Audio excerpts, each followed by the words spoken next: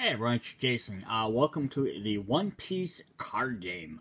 So here we have the 4 starter decks: Straw Hat Crew, the 7 Warlords of the Sea, the Worst Generation, and the Animal Kingdom Pirates. I am going to do 2 other videos where I go over decks 1 and 2, and then second video doing 3 and 4. But this video, I was going to kind of go over the basis of what the game was, so I don't have to do that in both of them videos, so they don't end up being super long. Alright, so we're gonna kind of slide those sides. These are Bandai. This is the same company that made the Dragon Ball Super game, which I've done a bunch of videos about before. So as I'll probably maybe buy some packs of these, we'll kind of go over those. But for now, we're gonna look at this. So what is the game essentials in here? We have 1 leader card. A deck may have 50 cards of the same color as your leaders. So this is definitely a big difference than the Dragon Ball Z set where you can mix and match all the different colors. Here you have to have them all from the same color. Getting no more than 4 cards with the same card number. And that's basically say so I can have multiple Luffy cards or Zolo cards or whoever. I just can't have them have the exact same card number. And a special Don deck containing 10 Don cards. So in the starter deck here, all 10 cards are the same. I don't know if in the trading cards as you buy the expansion packs or in the other different decks, because I haven't looked at them, if they have different effects or anything on them, but all 10 of these cards are the same. I don't see any like card numbers on them, so I'm going to assume they're always the same. And you're going to have those decks with Don cards just look like this. They have a green back on there to differentiate from your dark blue deck. Which your leader will have a red card. So it's nice to help keep them cards very separate by looking at the back of your cards. So just shuffled. Your deck will have 3 types of cards: character cards, event cards, and stage cards. Yeah, so that's basically your deck. So you're going to have game preparation. You're just going to show what you're going to do is place your well-shuffled deck and Don cards in their designated areas. So you're going to have your big area here. You have character area, you have your leader area, your stage area. Your stage area will only come when you actually get it and play it. Your leader will start and play though. And then you draw 5 cards from the top of your deck. You may choose to shuffle your cards back into your hand and redraw 5. You can only do it once. So you get a free mulligan every game. That's kind of fun. Place your life cards equal to the value of your leader from the top of your deck on your life area. The first player goes first. So that's kind of neat. So you have a life deck over on the side. And it'll be based on your character's life. So Luffy here, who's our main character for this set, who has 5 lives. So you do 5 cards for your life total. So other characters may have more or less life, which is kind of a fun aspect. So everyone doesn't start the same. I don't know if all the starter decks do. They're probably different characters. Maybe some that have a little bit more, have like lesser abilities, or some that have higher abilities. It'll be interesting to see that. So on the back side of the sheet that came in here, we have that. So it's going to show your life total. Shut off your cost there. So basically showing that thing we just looked at. Their character card says you can play up to 5 character cards. Characters cannot attack on the turn they were played. And then here we'll go through your 5 main steps: refresh, draw, Don phase, main phase, and end phase. So like most card games, the first couple of phases go really quickly. Refresh, draw, Don are probably just stuff you'll just instantly do, and then your main phase is basically where you do all your main things, and then end phase is just cleanup. So let's kind of look at those different phases here. So we have refresh step. Says return all attached Don cards on your field to your cost area, and then reset or all rested cards in your field that's active. So all your, so I love this, the way they do it. So all the orange go to the orange step. So all your Don cards that were attached to your characters, which are essentially boost cards, go back to your cost area. And then any cards that were rested or had been used go back to active. So again, really quick draw phase. Draw 1 card from the top of your deck. Players going first do not draw on their first turn, which is typical of most card games.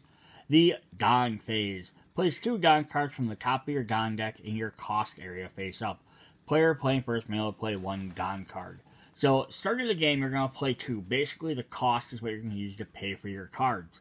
So, you have 10 cards in there, and you're going to get 2 to begin with, and then every turn you can place 2 more. So, as you keep going through, eventually that Don deck will run out. But you're going to keep getting these cards. So, it's kind of a fun thing versus something like compared to, again, like the Dragon Ball Z game, where you have to spend cards from your special cards from your deck to, or any card from your deck to play as basically your energy or your cost cards. Here you have a special deck just for that. So you can just focus on your cards. It says, in your main phase, anytime you may perform 1 through 4 actions in any order as many times as you want. You can play a card. Play cards by resting Don cards in your cost area equal to the cost of your cards. So like here they're showing this card costs 3. You can turn 3 of your Don cards from upright to horizontal to use them. Event cards are trashed after they're spent. So character cards go into your character zone. Event cards are one-time use. You can attach Don cards. Attach Don cards to an active state to your leader or character cards. So this is where the game gets really interesting. So it gives you 1,000 power. When a card with Don is attached, it leaves the field. The attached Don cards are rested and placed in your cost area. So your Don cards work as your ability to pay for your cards. But if you decide, hey, I don't need to pay anymore, or I need to attack higher, you can instead boost your characters with these cards. It's kind of a neat little gimmick. Again, the Dragon Ball Z had, like, the characters had, like, boosts on the side of their cards. So this is, like, essentially taking that concept out of that. So you don't have to worry about, you have a character card in your hand, you're going to get to play that character card. You don't have to worry about trying to use that as a boost or not, or maybe including a character that has a lesser ability because they have a good boost. Here they're just like, nope, we got these Don cards. Again, you can do this in any order. So you could attach a Don card to a character, but now you're down 1 to be able to pay a card with. So then later you can't play a card. But if you play too many cards early, you won't have any Don cards left to attach. So it's, back and forth. Use a card effect. This is also where you can use these Dons. By using the effects of the Don or leader character, use the effects of the leader or character cards on your field by fulfilling their conditions. It says Don X1 can be used if 1 Don card is attached.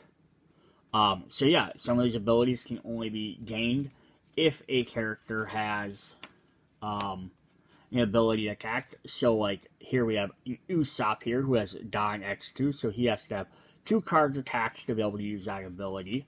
We have Don -1. You can be used if you turn 1 Don card from your field to your Don deck. So let me see if I have one of those quick.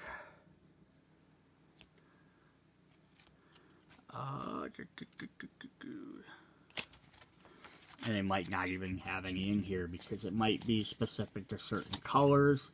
I'm not for sure. I haven't looked through all these cards yet.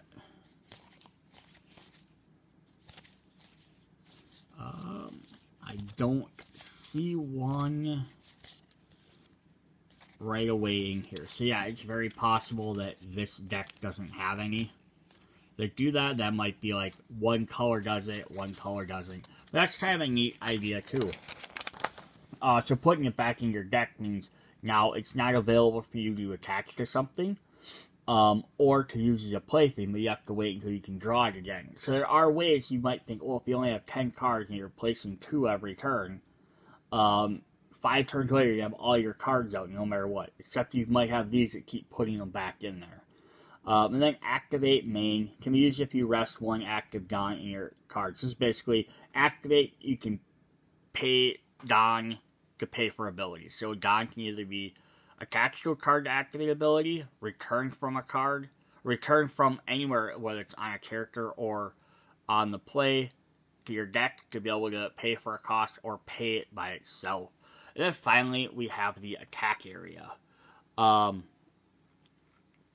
It says, by resting an active character or leader on your field, beware that characters cannot attack on the turn they are played. Players can also attack on their first turn. So then battles are very simple. Rest an active character, so turn it sideways. Designate the target wants to attack. When attacking effects will activate and resolve after the target is selected. So pick him, chose this guy's leader, or I could choose one of their rested characters. So this is also interesting, as you can only attack a resting character, or a leader. So the leader's always going to be upright, I believe, or you can always attack the leader card. It's actually you're trying to defeat. By doing damage to them, reduces their life total.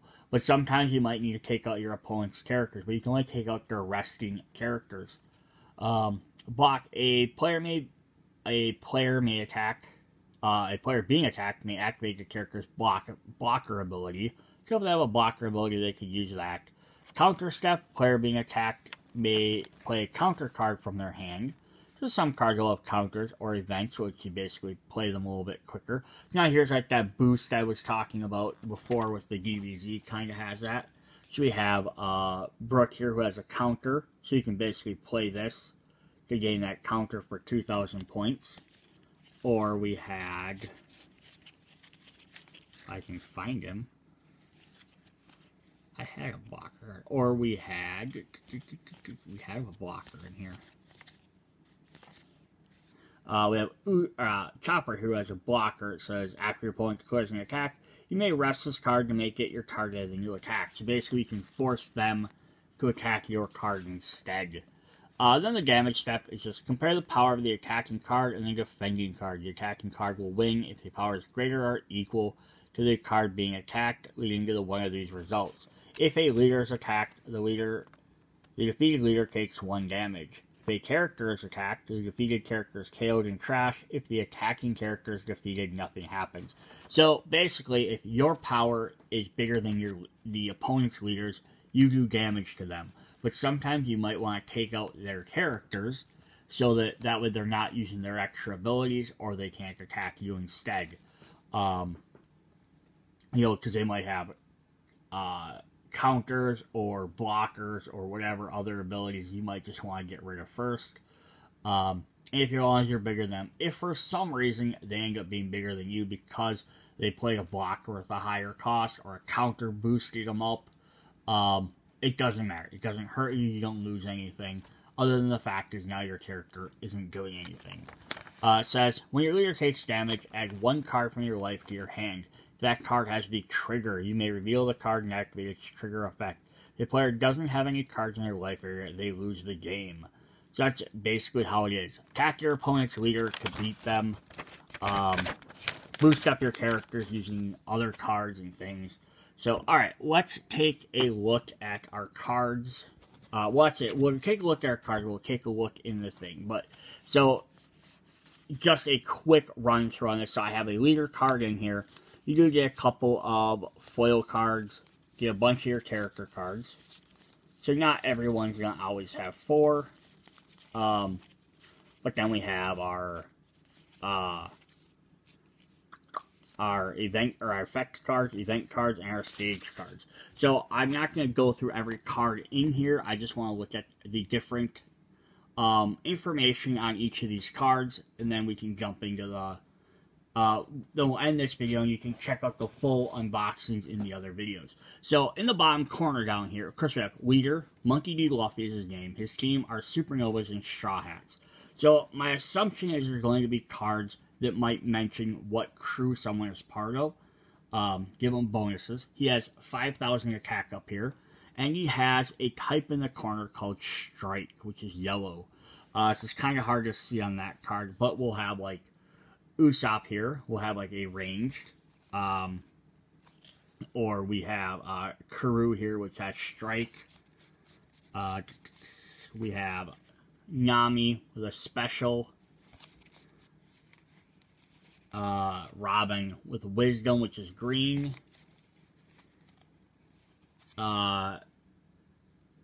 Vivi with a blue slash. Sorry, help if I can learn how to read. So we have all these different colored types. So So they must have some sort of effect on abilities. And they might also kind of, maybe link into the different colored cards. Is very possible as well. So Luffy has his life in the bottom corner. Then he has his ability. He has Activate Main. He can do some stuff. And on the bottom corner, that little wheel there with the one color. So let's grab a different colored card just to show the difference. So here's a regular Usopp character. Straw Hat Crew. He still has a little color wheel in the bottom. Has his power, his type. But does not have a life total in here. He also has a counter on the side and a cost of 2. This particular one also has that trigger ability. So if he's in your life, that will help there. So yeah, we do have like a regular Luffy. So I can play a Luffy with another Luffy. Because all that matters is they have different card numbers. And this is Starter Set 1, number 12. And it looks like all these cards might be Starter Set exclusive characters. So I'm just trying to check. Sure looks like it. Alright, so then our other type of cards is we'll have the event. So it's kind of the same basic thing. Guard Point, it's going to have keywords, animal, and Straw Hat Crew, because it's showing Chopper on there. Cost, up at the top, all your symbols. C for common. I'm guessing the little double fruit. Yeah. On the bottom is the 1 is probably saying it's a first edition printing. You can pay for this, use a counter, or you can use it as a trigger. We'll have some other different ones like that. Yeah, so if we look at this one, we have... Hard to tell, my camera doesn't want to focus on anything ever. In the bottom corner there, it says SR for super rare. For that. And then, those are the foil cards. Now we have a bunch of commons. And then the leader card was just listed as L for leader. Doesn't even have a rarity. Yeah, I can't really get that to focus well, especially with these foils. So then the last card type we want to look at are our stage cards. So when these come out, they'll go in the stage area. To Thousand Sunny, Straw Hat Crew, and it'll just give you an active ability during your main. They might have other different abilities based on the different things. So yeah, you're getting those 3 different card types. Your characters, your events, and possibly stage cards. Now, there's only 1 stage card in this set. There's 2 copies, but there's only this 1 type. So I don't know how many you're going to want to include in your deck. But that is what we have for the One Piece How to Play.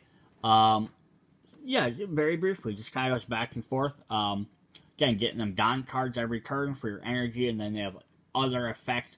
Really makes you focus on your resource management that way.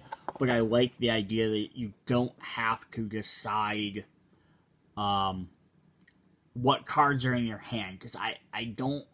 That's one thing like Magic the Gathering, where it has its land cards. People are like, oh, it takes up room in your deck and does this. Sometimes you get mana screwed because you don't have enough land cards, so you can't play stuff, or you have too many, you're not getting your other cards. And that's why these other games tried to find ways around that by having cards. You just play cards from your hand. And I was like, that's fine, but I've never liked the idea of having to pay for cards out of my hand. Like, basically, this card in my hand is just being used for, to pay for something. I put it in there because I needed to pay for things. Like, it's not really actually being utilized for anything else. So this is kind of a neat little gimmick for the deck.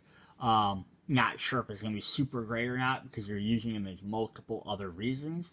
So you have to manage that. But it's definitely a little bit different way to play it without having to, like Versus system, where you can play any card face down in your thing, but then you don't have access to them cards anymore.